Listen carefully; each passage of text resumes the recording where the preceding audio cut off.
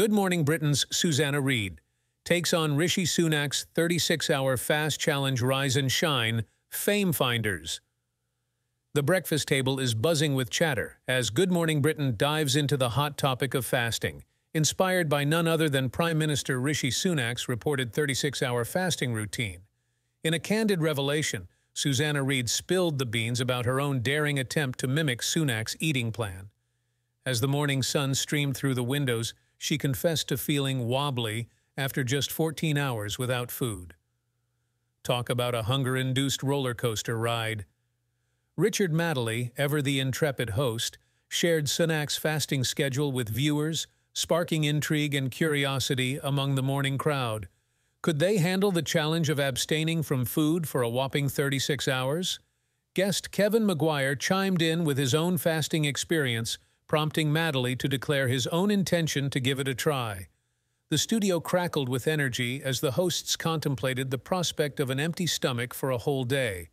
But amid the excitement, Andrew Pierce raised a pertinent question. Are decisions made on an empty stomach just as sharp? A thought-provoking inquiry that left viewers pondering the finer nuances of fasting and its impact on cognitive function. As the discussion unfolded, a chorus of voices emerged from the digital realm, echoing concerns about the stark reality of food insecurity faced by many.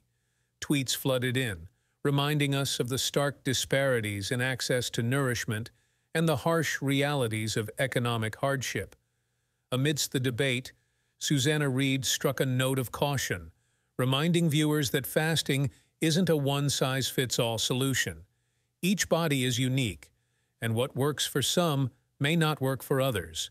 In a world where millions struggle to put food on the table, the spectacle of a billionaire's fasting regime serves as a stark reminder of the gaping inequalities that persist. So, as the morning sun continues its ascent, let's take a moment to reflect on the complexities of hunger, health, and privilege.